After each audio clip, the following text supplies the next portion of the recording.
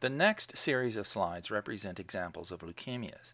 I would like to remind you that leukemias are neoplasms of hematopoietic stem cells that arise in the bone marrow and can travel through the blood to other organs. Problems arise when the leukemia cells replace the normal hematopoietic cells of the bone marrow.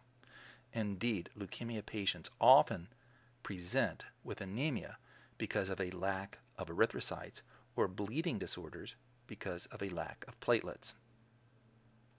Now, the diagnosis of leukemia requires that a biopsy of the bone marrow be taken. As shown here, needle biopsies are most often taken from the crest of the hip bone in adults that still retains hematopoietically active bone marrow, also known as red bone marrow. Now, this slide shows a well-preserved section of normal bone marrow.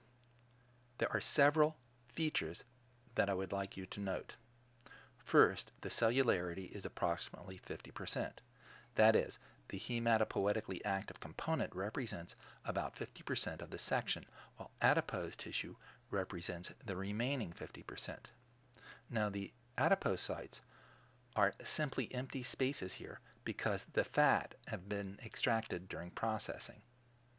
This ratio of adipose tissue to fat may or may not be normal depending upon the age of the patient. The older the individual, the greater the proportion of adipocytes. Secondly, the hematopoietic fraction consists of a variety of cell types that can be classified into three major lineages. First, the megakaryocyte lineage. These cells are easy to identify by their large size and irregularly shaped nuclei. These cells give rise to platelets. Secondly, the erythroid lineage that gives rise to erythrocytes or red blood cells. These occur as little islands and are distinguished by cells that have round, dark staining nuclei. These nuclei will be expelled from the cells in the final stages of erythrocyte development. And thirdly, the granulocytic lineage that gives rise to the neutrophils and other leukocytes. These are distributed diffusely in the bone marrow and can be distinguished by the irregular shape of their nuclei, which undergo lobulation as they mature. Now, by eye, examine the slide labeled Hem 5.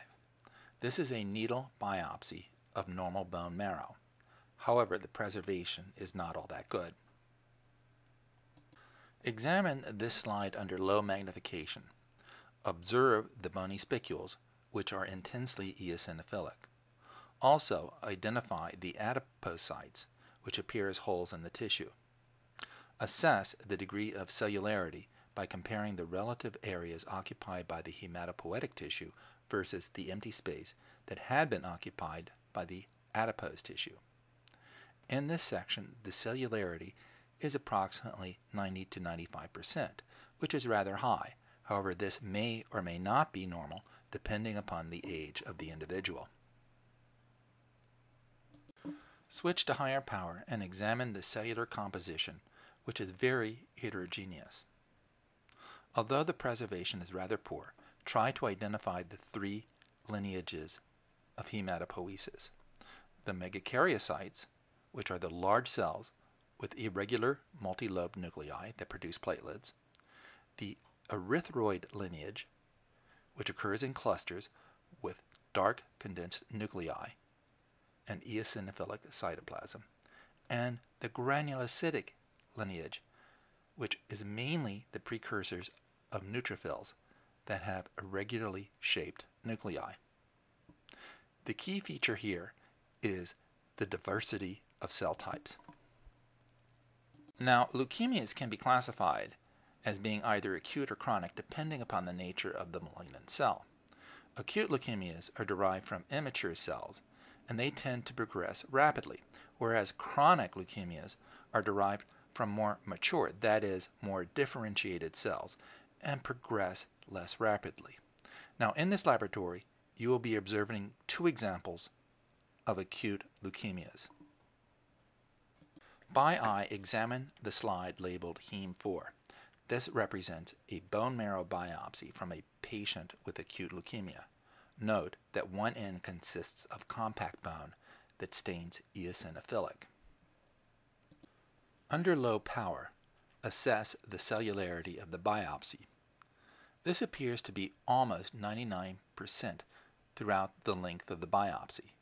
The adipocytes are relatively small.